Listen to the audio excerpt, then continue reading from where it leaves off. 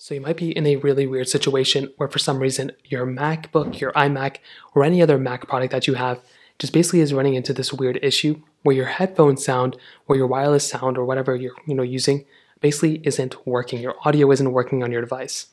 The very first thing I'd recommend doing though for the most part is making sure that the volume on your device is actually on. For a lot of people, you may be running into this problem because your volume isn't up. So you can click on the volume up button on your keyboard, which is right here, to increase the volume. Or what you can also do is basically go ahead and click on the sound on the top of your Mac right there, and you can go and click on it, and that will basically go through and essentially update or increase or decrease the sound. Most of the time, that's probably all you're going to have to do. That's exactly what I recommend doing as well.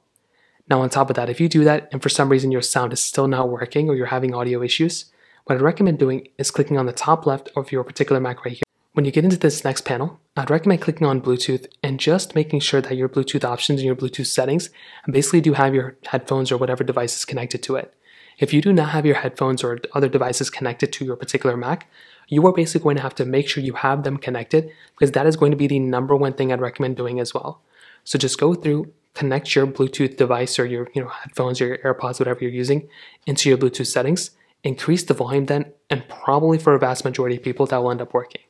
Now you can also try restarting your Mac as well.